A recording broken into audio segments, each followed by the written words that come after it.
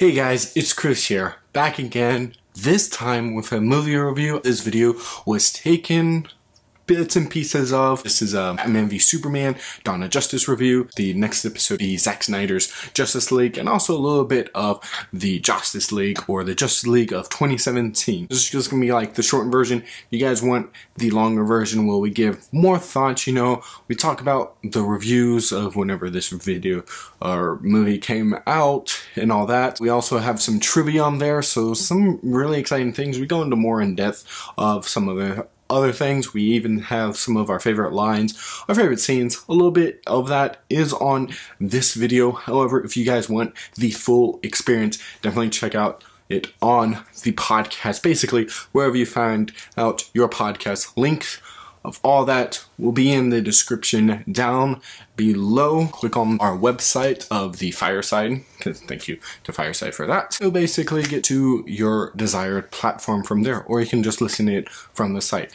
Either way, leave a like onto this video and also comment down below what you guys want me to review, and also what you guys think about the movie review formats. Please let me know. If you guys really enjoy it, it's a little bit easier for me just to do this type of stuff. Recording and editing is not fun, however, it's a little bit easier to actually do it on this. And also, if you're new here or a return visitor, hit that subscribe button. Also check out the podcast and also hit that notify bell. It really helps out this channel and it lets you guys be notified whenever a new video comes out. If nothing else, let's get into it.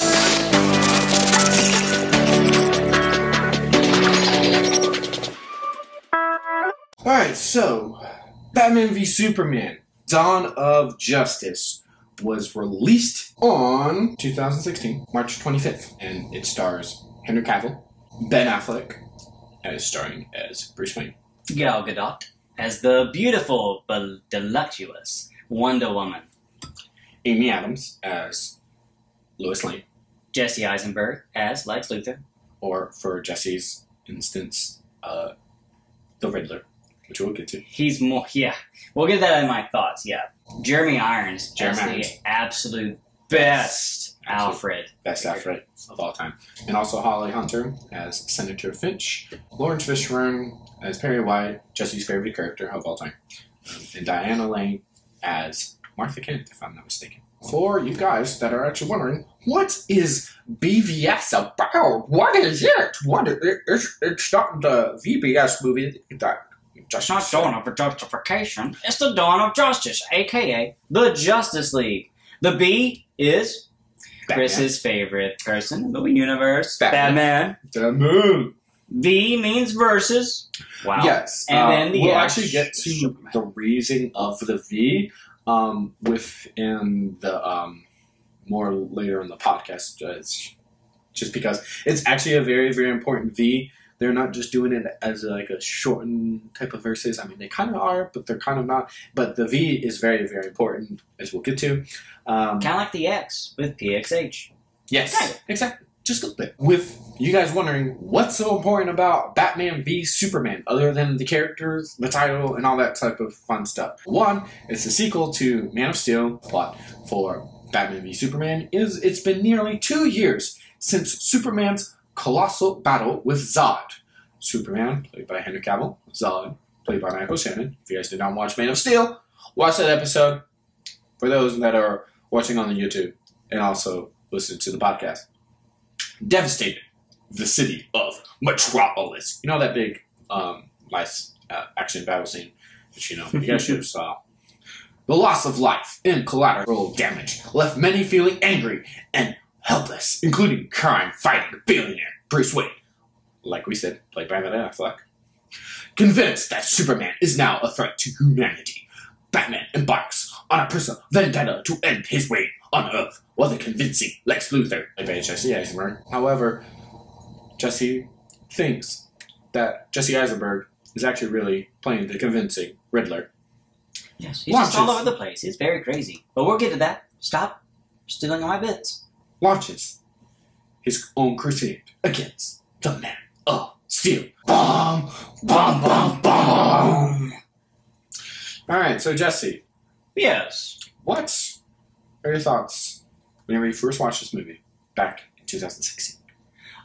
So it was very confused. I was very confused. Okay. The theatrical version that we ended up with was very rushed. There's a lot of action sequences and events detailed that you did not get originally, that we get in the Ultimate Edition that came out on DVD and 4K. I have to stop you right there. Uh-oh. What do you mean by theatrical edition? Are you saying that there's more than one edition? There's more than one edition. What? For whatever reason, Zack Snyder likes having these different versions of his movies. It's either A, the studio likes messing with his version, or B, he just likes having a longer movie. You guys decide. Yes. Both of you guys decide. I don't know. Even you, Jesse, you decide. You decide right here, right now, on this podcast, of what his choice is. Right now. I'm putting you on the spot. What is it? Is it studio, or is it Zack Snyder's? There seems to be a lot of studio interference in his movies, though, bro. Well, there's a lot of studio interferences in all of his movies. Is he the only exception? No, but it seems to be like mega with him. Over and over and over. I guess. You know what? We'll get to a little bit. We went from a 4-hour movie and the next movie we're going to discuss to like a 2-hour movie that was nothing. With awful reshoots. Oh, definitely. Gosh. Do you guys stick in tune with the next episode where it's just like, yeah, maybe with a little bit of the studio interference with this, rather than the Zack Snyder's vision, wanting to make it super long? The theatrical version that I saw really did a good job explaining why I should be rooting for Batman or Superman in the fight. They were both just creeps, kind of. I felt like, and then, okay, here's the beautiful Wonder Woman, and she's just a side character. Didn't really explain why she's there in the first place. There's just a lot thrown at you and not enough details. Okay. Originally, since I've gone back and rewatched, totally different feeling. Chris, why do you feel the way you feel about the movie? You know what? My first thoughts about the movie, whenever I watched it in theaters in 2016, was one, these are like my two favorite characters. Well, one, I love Batman as no, I didn't realize this. We've known each other over a year, and this is how you tell me on the podcast. Jesse, there's other people that don't know me as well that may not realize that my favorite character is Batman, even though they can clearly see on these later videos of the YouTube channel, which you guys on the YouTube channel are clearly watching, and for those that aren't listen to this on the podcast. Yes, we're doing this simultaneously. Why? Because we can. Because Chris hates himself and doesn't like his free time. That's actually very accurate. But we also have the amazing portrayal of Superman. Also. So Ryan High of the Batman, which I'm a huge fan of.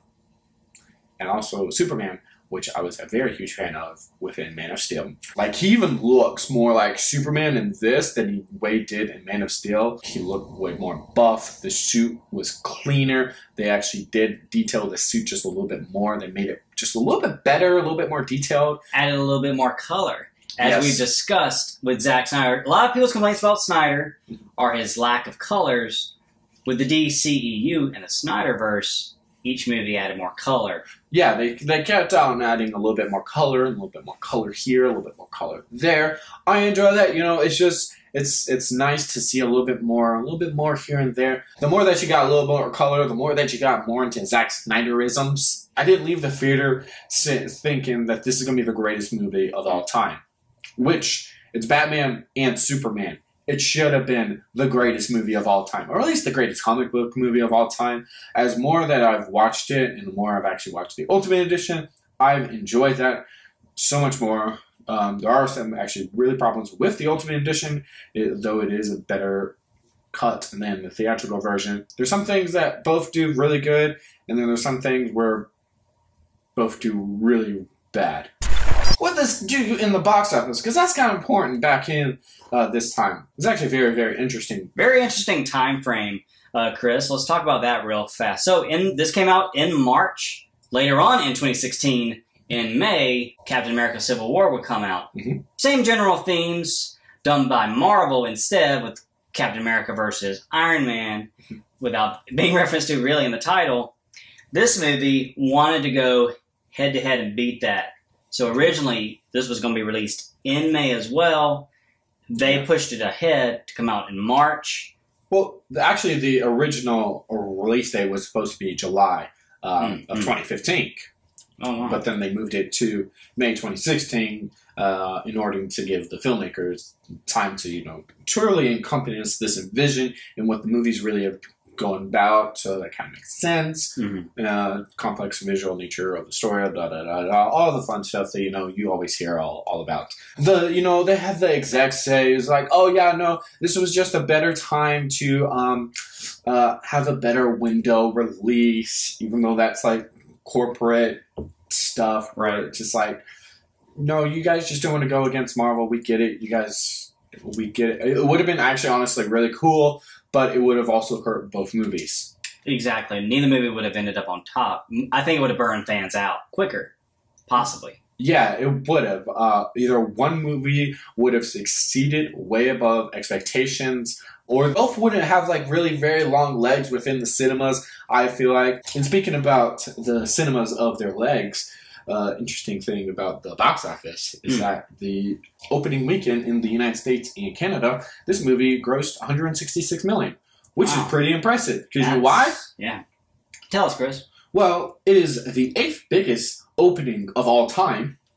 Okay. It actually even beats The Dark Knight Rises, which had $160.9 million, which was the film done by Christopher Nolan. And the film had a worldwide opening of, guess this, $422.5 million, which stands as the 2nd biggest for Warner Brothers and the 5th biggest of all time at its release.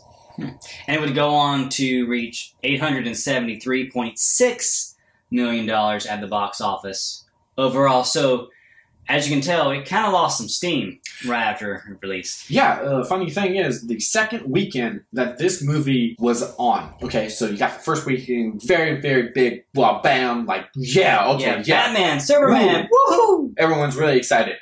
Second weekend, not many people excited, because this received a historic box office drop, with an 81.2% decline on Friday, despite not really facing any big competition. So people were just like, I think people weren't really impressed. The studio had big hopes for this movie. They spent $300 million in budget-wise promoting it into the CGI and everything, just going in to make this the best movie it could be. And then, as we're going to get into, it didn't quite beat the expectations. Yeah, no, this movie had very, very super ridiculous high expectations. It honestly could have lived up to the expectations. I'm probably a little bit less critical now, just because I've watched this movie so many times that I've actually grown to really like it. Because there's two important things that everyone hates about this movie. I mean, I guess we'll say a little bit here. One, the Martha scene, and two, Batman killing people. People hate those two scenes. Yeah, even though there's a big part of comic book history where he just flat out... Yes, there's also a big part of movie history, which is basically every Batman film that he's ever been in, where he killed someone. Yeah. Except one certain movie. Yeah. You know what movie that was? If I'm not mistaken. It's actually a pretty... not really recent. The one with the Joker? No. Which one? Batman and Robin. Batman and Robin. Oh, he rarely kills anyone, if I'm not mistaken. There's not much killing. Well, it's like welcome to the new Ice Age! We had so many puns in that movie. There's no death allowed. We just died from random humor. Puns. That's great. Death by pun. And also, if I'm not mistaken, the 1960s version of Batman, I think. Oh, yeah, they just all turned to sand. Yeah, it was weird. It's so weird. But it's great. It's so campy, but it's amazing. Part of the reason why most people believe that this movie was a flop, there was so much story you skipped out on. Why do I care about Batman? Okay, let's throw this story in there. Okay, Wonder Woman's in here. Okay, let's have a random flashback to Cyborg and the Flash and... Yeah, and that's actually one of the reasons why you could have made it a little bit shorter. I mean, granted, you didn't have to go the Marvel route. Okay, you didn't. They just chose to kind of go a weird route. Jesse Eisenberg's portrayal of Lex Luthor he's very manic. He's just very all over the place. Mm-hmm. It's very Jokerish. It's very Jim Carrey playing the Riddler. Which he was also playing the Joker in that scenario. But even though he was kind of playing more of the 1960s version of the Riddler. Very campy. Very, very campy. So it just doesn't work in the 20 teens and the 2021. You know, there are people like Elon Musk. Jeff Bezos. He's very eccentric. And Jeff Bezos. And the thing is, actually, Zack Snyder does have watch-alongs that you can actually watch along. It's basically the only thing that you're going to get close to a director's commentary, because on none of these films do they have a director's commentary, which is very upsetting. Yes. Because I at least want to hear it just from either Hans Zimmer, because that'd be really cool, a musical commentary of, oh yeah, with this scene I decided to do this. Or this is why it's building here, because we're getting to this part here. Yes, it'd be really cool. Or at least David S. Goyer, I guess, for some reasons. Or, I don't know, everyone's favorite writer, Chris Terrio, who directed one of Chris's favorite movies of all time. Chris cannot shut up about this movie. He just loves The Last Jedi. No, it's not The Last Jedi that he did. He did The Rise of Skywalker. Honestly, I know they're probably not going to do this for the Flashpoint movie, but, you know, in Flashpoint comic books, guess what? His parents don't die. Bruce dies. It's kind of great. Yeah, and Martha ends up as the Joker. And Thomas Wayne ends up as Batman. And it's honestly, it's very, very disappointing that they're not going to do that Flashpoint with Thomas Wayne. Because guess what? Guess who Thomas Wayne is plays as in this movie, Jesse? Tell me, Chris. Jeffrey Dean Morgan. Man, he played. If you guys ever seen The Watchmen, the comedian, he was great in that. He was amazing. I mean, he's only shown there in the few scenes, but the scenes that he is shown in, he's gold. It was gold. It was amazing. It was some of the best. I was like, I love this so much. I want more Jeffrey Dean Morgan on the screen. He was great. I loved it. I loved him as the comedian. I mean, he also has the Walking Dead fame. You know, very, very true. Yeah, huge famous right there. He's just an all-around a really good actor. You have them Warner Brothers doing Warner Brothers. This is the best score of all superhero movies, especially within the DCEU. It's just so amazing. There's not really a bad song off this album. I love any time that Henry Cavill is on the screen. Henry Cavill, without a doubt, as little as he's shown in this movie, he steals so many scenes, okay? That's one thing about the movie. You get a lot of... And it's another problem with introducing so many new characters. You're trying to show so much Batman so you can introduce him and get all the anger out. But you're not showing enough of the S. You're not showing enough Superman or Clark Kent in this movie. And you're showing a lot of Lex Luthor. Batman has just had enough of fighting crime over the years. Yes, this is a very weathered Batman. And a lot of people's hatred for this Batman is that he kills. And Jesse, you know, what are your thoughts? Because you're one of the people who, you're kind of like, you help the audience, you know, get to see of why people don't like the Batman killing. There's another instance that I saw of Batman killing where it's just like, I didn't mind it as much whenever I was seeing the movie. It was kind of weird, but it's just like, wait, this is Zack Snyder, so I get it. But yeah, you explained to me whenever you saw Batman kill. So the first time I saw this, I was like, holy crap, these fight sequences are intense. I'm not used to seeing Batman just ready to kick some butt and possibly kill somebody and shoot someone and even brand them. Yeah. That was pretty brutal to see him use a bat brand on someone. You see that scar him and set him to where this criminal will possibly be killed in jail because he's been marked as a Batman's mark. And Batman is basically judge, jury, and executioners. And this one criminal is just begging, like, please don't put me in general lockup. Please, because I'm going to die.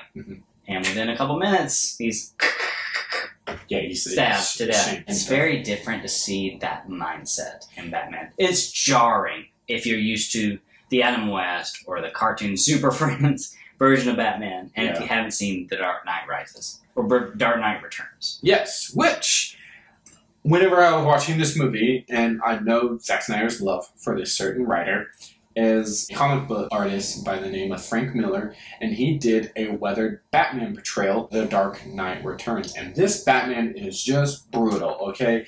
He doesn't kill as much, but, you know, he's probably killed a few people. I watched the movie version of this. I didn't really read the comic version, just because I heard some things with the comic version where it's just like, yeah, some of the art style is kind of in. But the movie is fantastic. It's cut up into 2 parts. I love it. It's great. And it just shows you of how brutal Batman is. A lot of Batman stories, he's either in the early 20s or late 20s. It's insane, you know. He's starting off within our age range, Jesse. Yeah. And he's doing things that we couldn't even imagine. Exactly. And then, whenever you've been doing something for like 20 plus years, you just kind of get tired of it.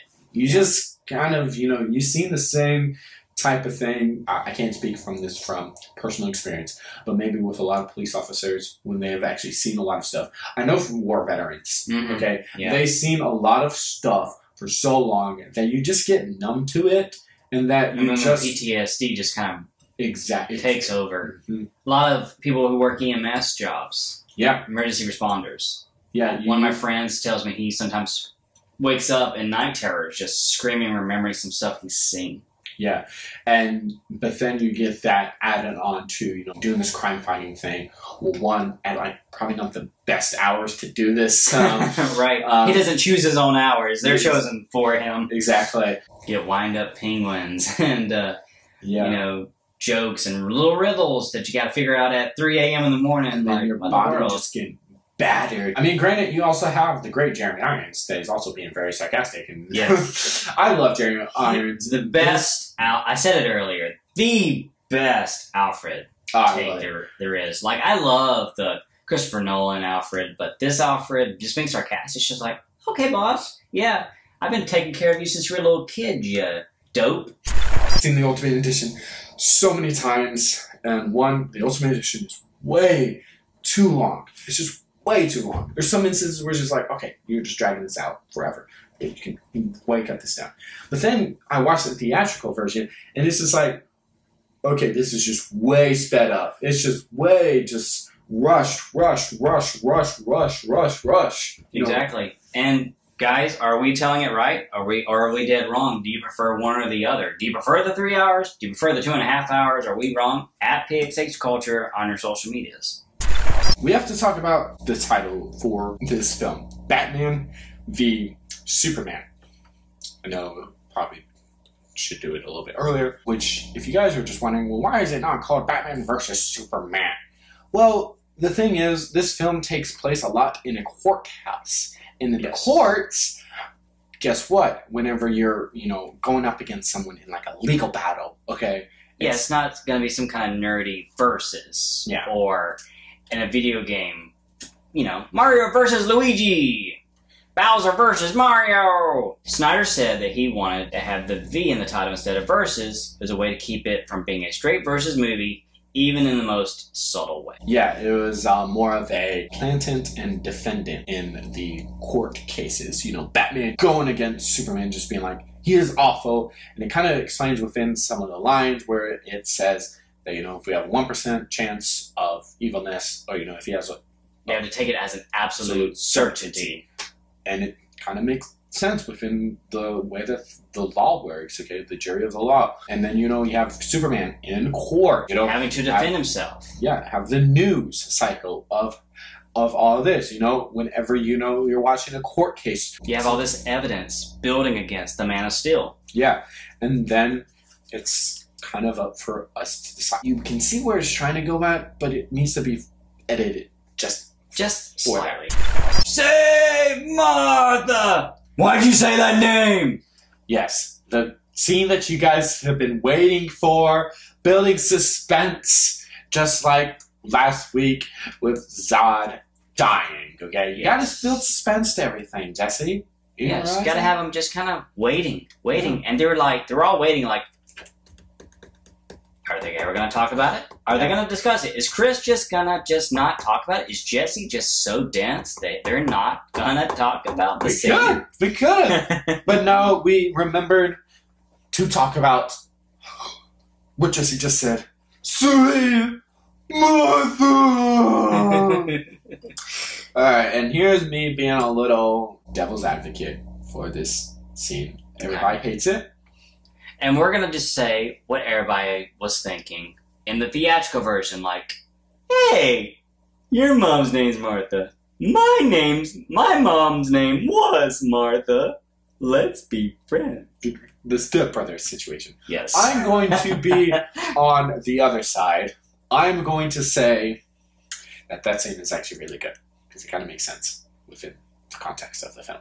I was one of those people that absolutely hated it in the theatrical cut. I was completely anti this movie with this scene originally, before I saw the Ultimate Edition. Go ahead. Well, the thing about this scene is that the more that you watch it, the more you start to understand it, okay? You start to see, it's like, okay, I get it now. One of the important scenes, literally just minutes before this, is Batman saying, I bet your parents told you were special, that you're put here for a reason, that you mean something, but I was taught something different, as my parents died in the gutter for no reason. And that, you get to see that this guy, you could say his mother without a doubt, and guess what? He doesn't care. Yep. Because his parents just died, okay? Died in the street by a common criminal. Yeah. And as far as we know at this point, Batman's story of his arc, yeah. They were killed by a common criminal for no meaning whatsoever. No purpose. They just died in front of their son. Within the beginning, you have the pearl actually drop, because the pearl dropped from the sewer all the way down, and then Bruce actually fell, and then finally the pearl dropped. So it's just like Bruce fell way harder than his parents did whenever they died. And it's one, breathtaking, and then you have the bats lift him up. So and you have Thomas Wayne's dying words of Martha. And within this, Zack Snyder has actually said, that's why I said, watch the watch-along, and he explains it, or just look up Batman v Superman reaction, Zack Snyder, and it makes sense. He literally says within this scene is basically understanding that Bruce has come to this realization is that he's becoming something that he did not want to become. He said the one absolute certainty just because he wanted to make sure that the people were safe, no matter what the cost was. The thing is, he was becoming what he despised. He was becoming the monster that he didn't want to be. The visual of the bat coming out of Martha's grave, okay? Yes, he was letting that consume him for what it was. Important scene in this film. Because it was coming out of Martha's grave, not Thomas's grave, okay? Or both of their graves. It was just coming out of Martha's grave. So it's because his death of his mother and kind of his family, okay? Cause big foreshadowing event. And he wasn't going to be able to see it until it was too late. Mm-hmm. Even as you pointed out, Chris, that Bruce was still going to make the killing strike. Even whenever he said Martha, he didn't stop at Martha. What made him stop was Lois Lane. Lois Lane was the key, okay? It's also a little bit of foreshadowing right here. From earlier in the film, of when the Flash said, she's the key! Save Lois. Yeah, Lois is the key! And then you get it. You get it kind of also here, but then you also get it within Snyder Cut, Justice League, because it's all foreshadowing in some instances, and it's all kind of like makes sense. So this is intertwining with this, and this is intertwining with this, and the saying that she was my world, that's another type of thing. But the key right here was Lois Lane saying, that's his mother. That's his mother's name. That's his mother's name. And what gets Bruce to really back to reality was seeing Lois there, a human, and then two, knowing that there's potential for love. There's a saving grace to Superman. It is a weird scene, without a doubt. But you get to see Batman was about to become the thing that he did not want to become. And that's the important part of this, is realizing no matter how you get there, is that there's always that important piece. Yes. What will break you? And I think a realization that I just had even is that he was becoming the Joker. He was becoming his worst villain. He was about to kill someone's most loved person. Yeah, oh yeah, that's actually nice. That's another good symbolism right there. You know, he's about to kill like that person who's like Robin. Even though he had killed people throughout the movie, no, he had flesh wounds. They were meaningless, but he was about to kill someone that was meaningful to someone else. Again, it's back another to human. It's back to he's been doing this for so long, so he's kind of done with it. Exactly. And then this was the point where he was back into reality. Yes, Lois has caused him to kind of see and to breathe again. Yeah. To just say, wow. It's also like whenever Superman kind of did the snap neck. So I said these two scenes are very important. They're very critical, like very controversial in this sense. Why is this included? And then it isn't until the aftermath that you see what has happened. Okay, Batman right here. This was his turning point. This was his arc. Okay, this was him not becoming the monster that he was. Okay, because then afterwards you get to see the hope. Okay, you get to see a little bit better within his Justice League, which I do like that Batman because he does provide a little bit of a hope within this, and is because what this right here, this scene provided, and also Martha is not going to die tonight, okay? And he literally said, Martha is not going to die tonight, okay? He could have said, like, your mother is not going to die tonight, but this is a little bit powerful with Martha. I make you this promise. Yeah, I make you this promise. And that's nice. You also get to see, I think, the completion of Clark's arc. Of, like you said, when he killed Zod, for him, he got to see what he wanted Zod to do. He wanted Zod to say, in some sense of the matter, of Zod to see the error of his ways. When I saw the theatrical cut, I hated it. Hated it. But as I've slowly even began, and even the realization that I just shared with Chris just now, it's helped me understand the movie and to like it more. Yeah, and you see a lot of YouTubers actually say this. They have the same thing as you, and also kind of the same thing as me. At first, you don't like the movie.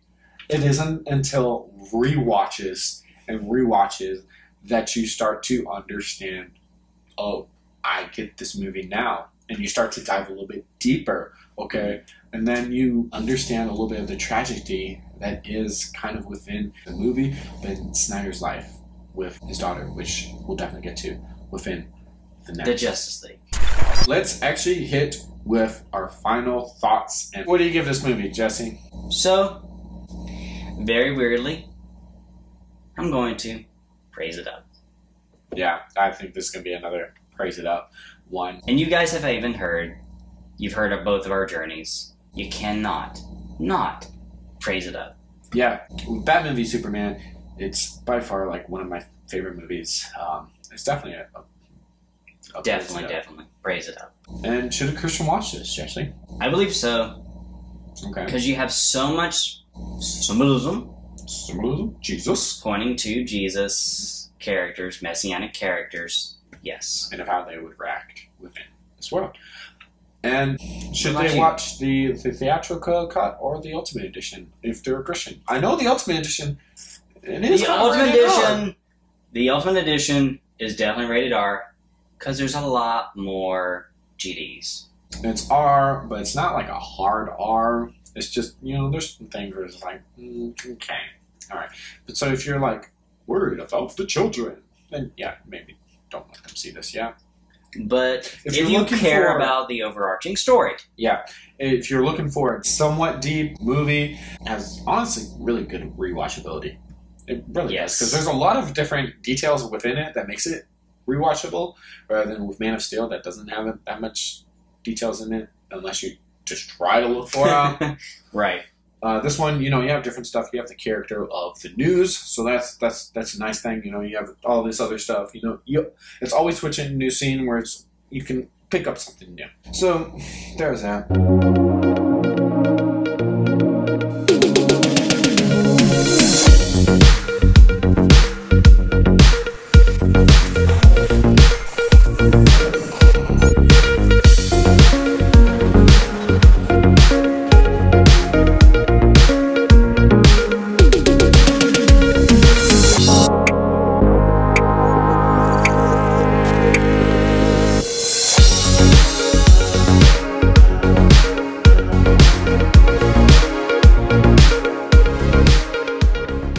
But with that, if you guys would leave a like onto this video and also comment down below what you guys thought about this review and all this other stuff, all this video. I know it's long, but hey, it's pretty good. Remember to check out the full version down on the link down below. It's probably gonna be the last one, or maybe the first one. I don't really know. Who knows? Depends on how I am feeling and all that type of stuff. Maybe to make you guys hit all those other links, so you know you guys can get the @PXH Culture stuff, the Facebook, the Instagram, and also check out the TeeSpring store and all that other fun stuff. Let me know actually what you guys thought, and of course, if you're new here or a return visitor and you haven't yet hit that subscribe button, then go ahead, hit it right now. It really, really obviously helps out this channel. Hit that notify bell, of course, to be notified for a new video that gets released. Nothing else. Go off, Jesus, and change the culture. Boom. Bye.